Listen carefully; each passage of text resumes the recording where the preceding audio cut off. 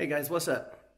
Something's been weighing on my mind a little bit here lately. Might have made a post on Instagram or LinkedIn about it, I don't know. But I wanted to make sure to get a video and a short little article out to you.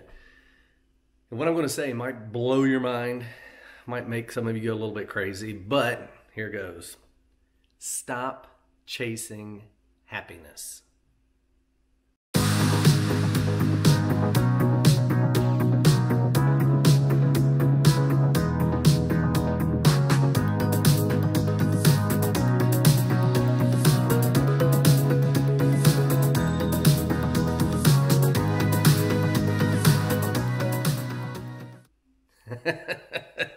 Yeah, I know, right? Sounds kind of crazy.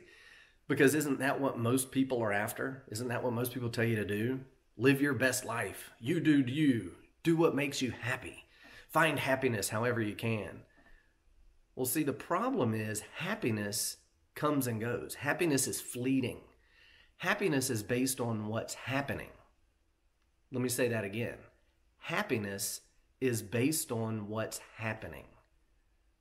Do you understand that? Happiness is based on external circumstances. It's based on things that are going on in the world, things that other people are doing to you, things in which you probably have no control over whatsoever, right? You see, happiness is an emotional response to those external circumstances. Happiness is an emotional response to what's going on. How often do your emotions change? All the time, right? Emotions come and go. Emotions are easily manipulated. So if you think about it, happiness is always elusive. You're never going to be able to get a hold of and hold on to happiness that's going to last forever. It's not going to happen because you can't control external circumstances. Your emotions come and go, and they're easily manipulated. You can't chase happiness and stay fulfilled. You can't chase happiness and maintain that feeling all the time. It's not going to happen.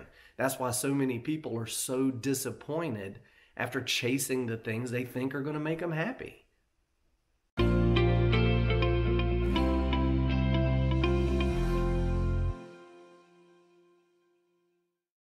So if we're not searching for happiness, what are we searching for? What should we be after? What is it we should chase? Well, here's the secret. You don't have to chase it. What you need is joy. Joy comes from within. You don't have to chase after it. It's already there. Joy comes from the love of God. Joy is a fruit of the Spirit. See what I'm saying? I don't have to look outside. I don't have to look to these people who are going to let me down. I don't have to look to these circumstances which may not go the way that I want. All I have to do is look to the love of God, and now I have joy. Joy that's everlasting. Joy that's never going to leave me. Your joy is rooted in the love of God.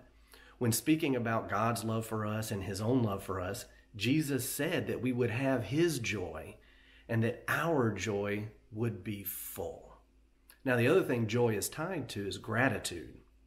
The depth of your gratitude is in direct proportion to the heights of your joy. Let me say that again.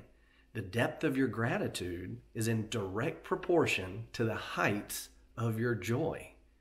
It's about being grateful for God's love for you. It's knowing that God loved you so much, He sent His own Son to die for you. It's knowing that Jesus loved you so much, He was obedient to the cross to cover your sins with His own blood, to spend 3 days in hell for you so you didn't have to. It's knowing that all of God's promises in Jesus are yes and amen. It's maintaining gratitude for God's great love for you. When you keep that in mind, when you keep focused on His love, when you stay grateful for what He's done for you, doesn't matter what's going on in the world. See what I'm saying? That's why happiness is always fleeting. Joy is eternal. Stop chasing happiness. Funny thing is, like I said, you don't have to chase joy, but if you do, it'll overwhelm you. So keep that in mind. And until next time, practice the love of God.